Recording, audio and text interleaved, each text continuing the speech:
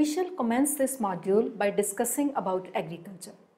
Today, agriculture in developing world is caught in three-way struggle. There is overwhelming pressure to transform the sector via market-driven forces towards the production of higher value-added non-traditional crops destined for exports and for urban areas. At the same time, pressures are building to address concern for social justice, including advancing strategies to confront food insecurity, chronic malnutrition and other inequitable land tenure system via land reform. Both are matters that cannot be resolved through market-driven strategies. And third, there is a pressure to introduce more environmentally sustainable forms of farm management, including organic production, as issues of soil depletion, high use of pesticide, climate change, deforestation and desertification, soil compaction and increasing water scarcity are treated with greater consideration. Low agriculture productivity and inefficiency arise because of the failure of the factor markets, that is land, labor and capital credit markets. The failures of the markets leads to failure of adoption of new technology necessary for increasing agriculture productivity. The failure of these markets mainly arises because of unequal distribution of land, the primary factors of production in agriculture. When land is unequally distributed, there arises the institutions of tenancy. In many instances, there is a violation of tenancy contracts which leads to underutilization of land as well as labor power. It also causes the failure of credit markets. Moreover, unequal distribution of land leads to the inverse relationship between farm size and the productivity.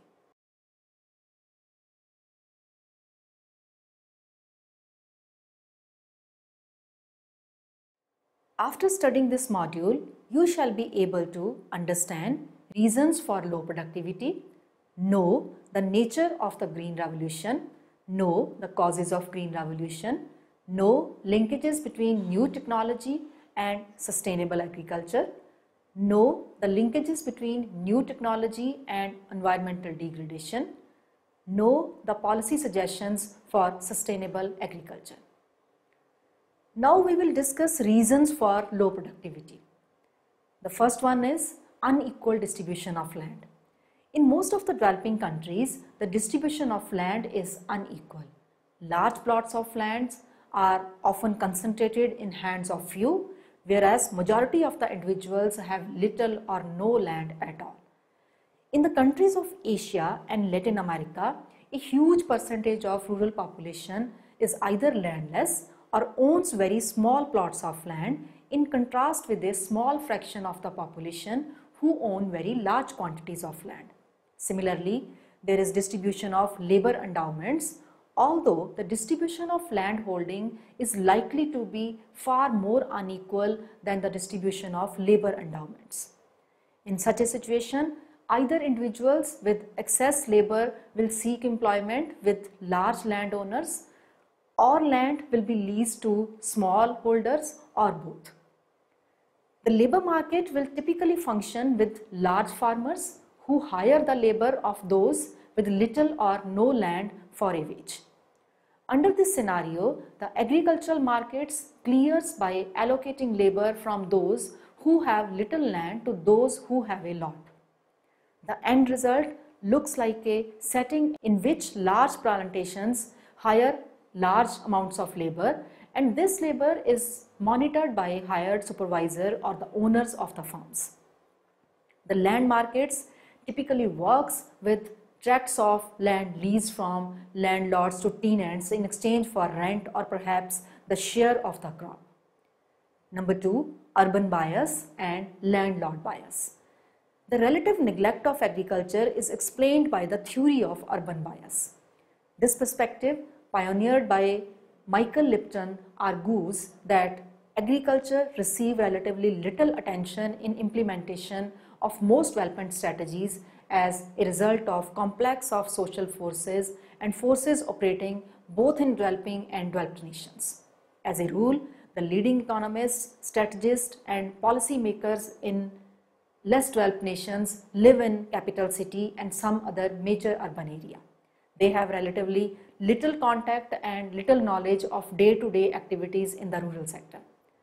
Not only are they physically divorced from the rural areas, they are also physically trained in a Western academic paradigm which has little concern with or understanding of backward agricultural regions. Development is equated with industrialization, and industrialization has been predominantly an urban phenomenon. Hence, this urban bias leads to neglect of the rural agricultural sector. Number 3, geographical factors. Geographical factors include climate and terrain that determine to a large degree what goods a country can produce, the amount of cultivable land available per inhabitant and the land's fertility. To some extent, the application of capital to land can compensate for unfavorable natural forces, but there are obvious limits. Mountains cannot be easily flattened or deserts readily watered. However, differences in natural conditions and fertility of the soil can be no more than a partial explanation of low productivity. Poor people are to be found along the highly productive alluvial bank of the Nile as well as on the barren plateaus of Asia and South America. Number 4, land labor ratios. Productivity is also affected by land labor ratios. Low productivity may be associated, for example, with a high population density and high ratio of labor to land. In this case, productivity might be increased substantially with small application of land in the form of drainage schemes, fertilizers and so on. On the other hand, low productivity may be associated with opposite situation of a high ratio of land to labor, in which case the solution to low productivity is likely to involve much larger doses of capital for labor to work with. Most countries in Asia have high ratio of labor to land, while in Africa the reverse is true. Number 5, aversion to risk. A typical rural society consists of rich landowners, peasants, sharecroppers, tenants and laborers. Apart from the landowners, most others in the rural sectors are extremely poor. Because they live on margin of subsistence, they tend to be risk averse. In most of the developing, peasant subsistence farming is traditional way of life, and attempts to raise productivity will alter that way of life and necessarily involve risks. Poor people on the margin of subsistence may be reluctant to make the change necessary to improve productivity, because if things go wrong, it will spell disaster. But even if poor people wanted to change the traditional ways of doing things, there are serious constraints of lack of access to credit to finance the purchase of new seeds, fertilizers, pesticides, drainage and so on. Number 6, outmoded agricultural techniques. Most of the Indian farmers continue to use outmoded agriculture techniques. Wooden plows and bullocks are still used by a majority of farmers. Use of fertilizers and new high yielding varieties of seeds is extremely limited. In brief, Indian agriculture is traditional and therefore productivity is low. Number 7, lack of irrigation. Irrigation plays an important role in Indian agriculture. Currently, nearly 45% of the 175 million hectare of the country's cropped area is irrigated. Irrigated area has nearly trebled since the early 1950s from around 24 million hectare in 1953-54 to nearly 75 million hectare in 98-99. The gross cropped area is 198.9 million hectares with a cropping intensity of 140.5%. The net irrigated area is 63.6 million hectare in 2010-11 as per land use statistics. According to one recent estimate, nearly 3/4 of the increment in total crop output between the early 1970s and early 1990s came from expansion of irrigated area and increase in per hectare yield on irrigated land. Unirrigated crop areas have actually declined and the rate of yield improvement on these areas has been far slower overall compared to the irrigated areas. This shows that even now about 55% of the gross cropped area continues to depend on rains. Rainfall is often insufficient, uncertain and irregular. Accordingly, productivity is bound to be low in all those areas which lack irrigation facilities and totally dependent on rains. Even in areas having irrigation facilities, potential is not wholly utilized because of effective management. The cost of irrigation are also increasing continuously and the small farmer is therefore unable to make use of available irrigation facilities. The total irrigation potential in the country has increased from 81.1 million hectares in 91-92 to 102.8 million hectares up to the end of the 12th five-year plan. Of the total potential created, however, only 87.2 million hectares is actually utilized. Even after full utilization of the irrigation potential, nearly 45% of the net cultivated area will have to depend on rainfall. As the present agriculture development strategy in India is centered mainly on the irrigated areas and the yield levels of crops in many irrigated areas are plateauing, there is a growing realization that agriculture production cannot be increased beyond a point. The problem of low productivity and inefficacy was largely solved by Green Revolution technology. Let us now move on to the nature of the Green Revolution. The Green Revolution or GR can be explained clearly by looking at shift of the production function of any agricultural crops. The phenomena of the GR has indeed been observed by a phenomenal growth of yields of some food grains in parts of India, Pakistan, Thailand, parts of South and Central America and Philippines during the late 60s and 70s. A noted American biologist, Norman Borlaug, is the father of GR in South Asia, India, who introduced GR to Mexico, India and Pakistan.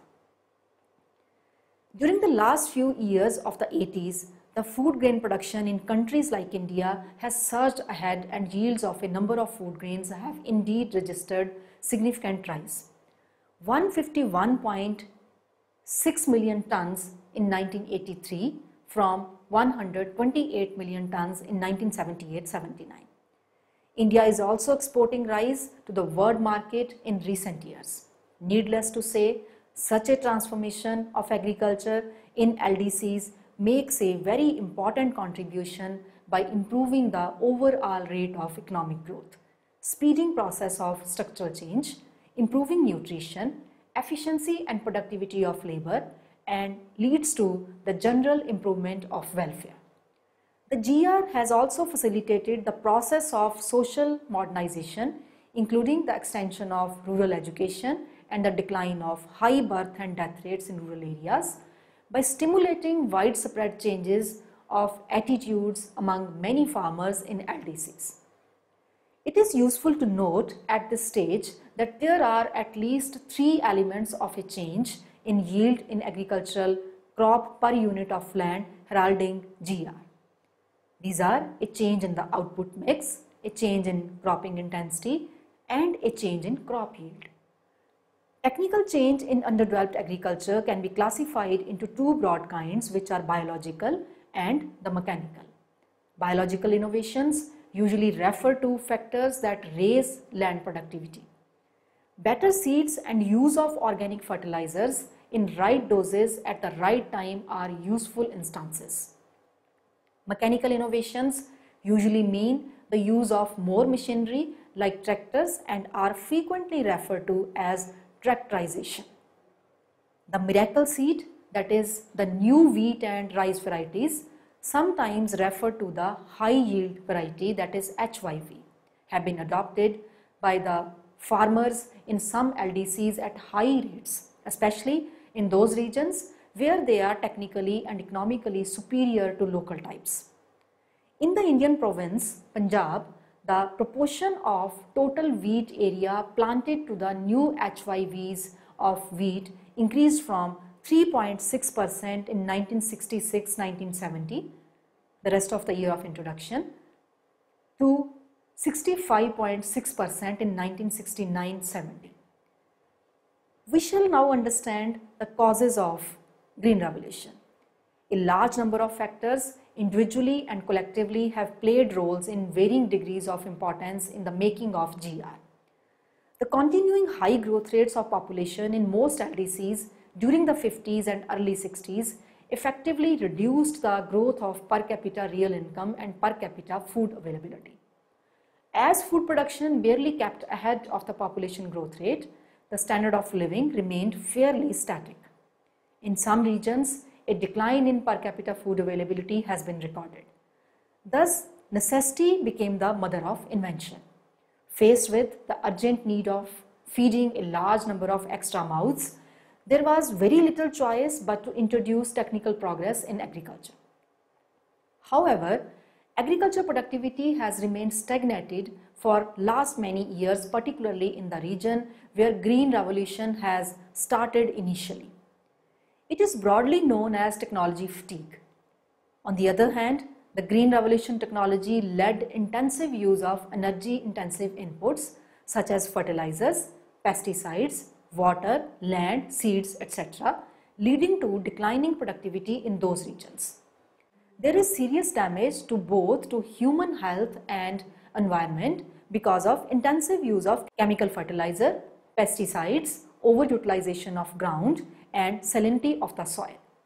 Sustainability of agriculture has become a threat both from within and external reasons. The internal cause is the Green Revolution technology itself and climate change due to external reasons outside the agriculture. Let us now discuss about the new technology and sustainable agriculture. In India, Green Revolution, which was heralded in the 1960s, was a mixed blessing. Ambitious use of agrochemicals and hybrid seeds boosted food production but also destroyed the agricultural ecosystem. The sustainable agricultural policy aims to promote technically sound, economically viable, environmentally non-degrading and socially acceptable use of country's natural resources such as land, water and genetic endowments. The challenge relating to Indian agriculture is to maintain its fertility status and protect against degradation due to soil erosion, chemicalization, waterlogging and salinization and alkyl problems. In the case of degradation of cultivable land, the problem seems to be less complex as compared to the wastelands. In some cases, use of chemical fertilizer is held responsible for soil degradation. This is somewhat surprising because the level of use of inorganic fertilizers in the country is still quite low. The reason for adverse impact of chemical fertilizer in the country does not seem to be because of excessive use but because of indiscriminate and non-judicious use.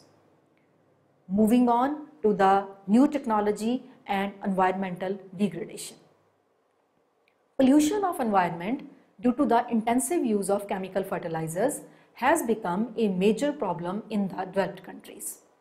In India, environmental degradation in the rural areas has arisen not so much from the high level of chemical inputs used as from deforestation and extension of cultivation to ecologically fragile areas, land-saving technological changes by reducing pressure for extension of cultivation and augmenting biomass contribute to the conservation of fragile areas and regeneration of forests.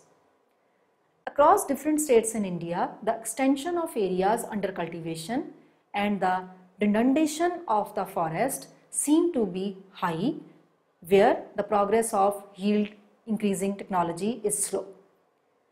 In such regions, the levels of agricultural income and wages are low and poverty levels are high.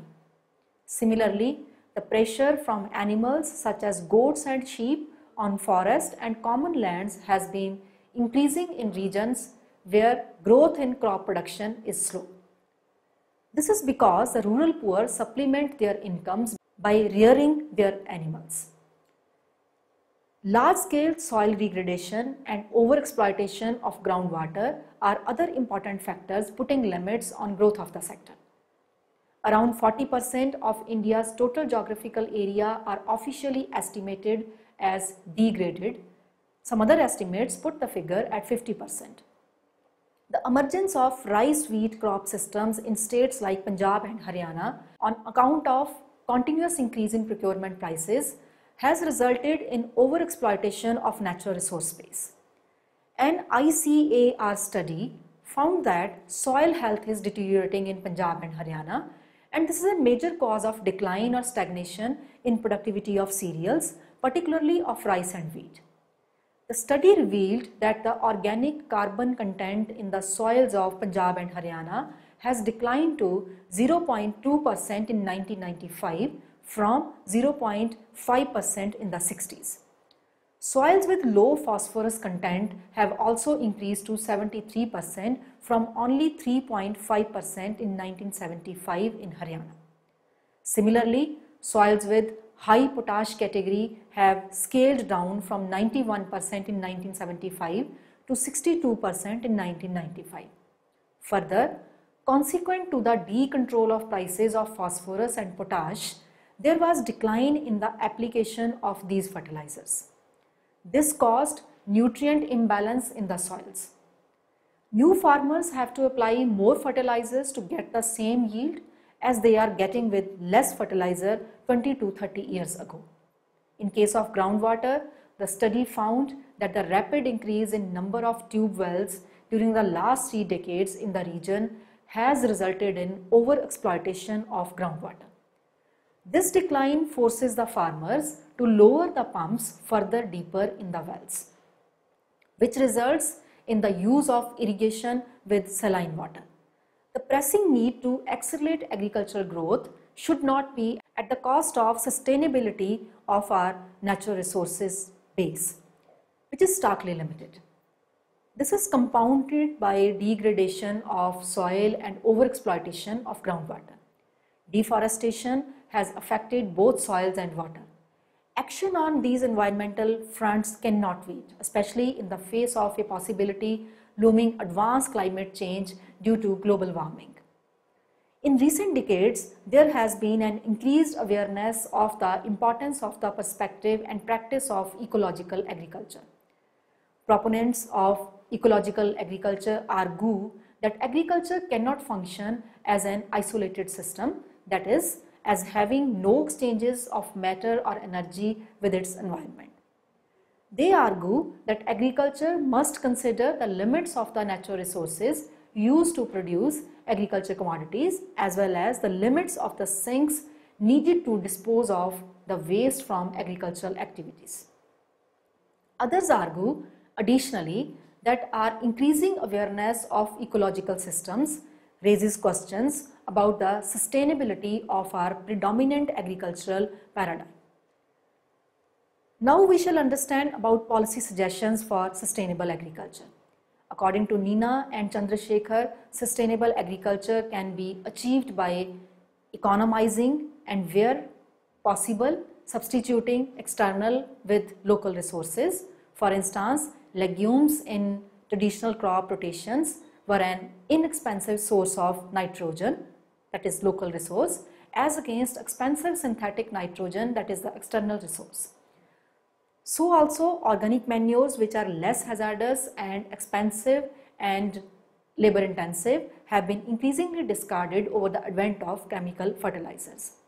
Research in and development of cost-effective technologies. Resource conservation in soil and water conservation. Shifts to sustainable alternatives, that is natural farming, watershed management, biological method of pest control and nutrient use. The accent on resource exploitation that characterized the Green Revolution based growth strategy has to give place to resource conservation using modern science and traditional wisdom. The strategies for promoting sustained agricultural growth will have to keep in view the diverse environments and constraints under which agricultural growth is taking place. While in the irrigated regions or those with plentiful water, emphasis has to be on improving water use efficiency through proper regulation and management, which is very relevant for South and Southeast Asia. In the dry and semi-arid regions where water apart from land are overriding constraints, the policy goals should aim at moisture and soil conservation and encouraging income enhancing crops, for example fruit trees, and economic activities, for example pastoral and agroforestry, that are less water and land intensive. The problem can be tackled by creating awareness among farmers about proper use of fertilizer and appropriate price structure for various formulations of fertilizer. Another healthy way to take advantage of chemical fertilizer is by using them along with organic fertilizer. There is a lot of wastage and diversion of valuable animal dung.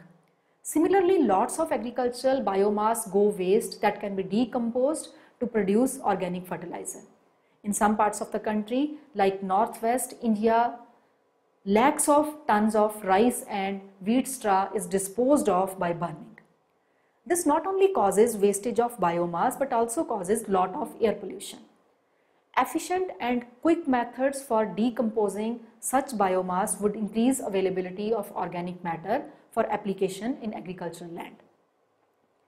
Application of large quantities of pesticides may affect the ecological system adversely in a variety of ways.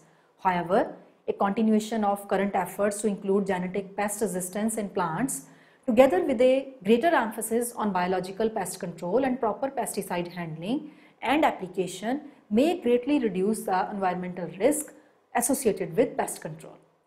According to International Institute of Environment and Development, that is IIED, there are some 1.82 million households farming 4.1 million hectares with cleaner chemical-free agriculture technologies in 20 developing countries. All have used resource-conserving technologies and practicing organic farming. In the US, some 69 large-scale farmers had switched over to organic farming by 1980. In India, several farmers are being motivated to shift to organic farming and sustainable agriculture through vermiculture and give up chemical agriculture. A number of villages in the districts of Samastipur, Hazipur and Nalanda in Bihar have been designated to bio-villages, where the farmers have completely embraced organic farming by use of earthworms and vermicompost. They have completely given up the use of chemical fertilizers for the last 4 years since 2005. They are growing cereals like rice, wheat and corn, fruits like banana, guava, mango and lemons, and vegetable crops like potato, tomato, onion, brinjal, cucumber, okra, etc. on vermicompost. Farmers of bio-villages feel proud of their food products and they sell at a higher price in the market due to their good appearance and taste.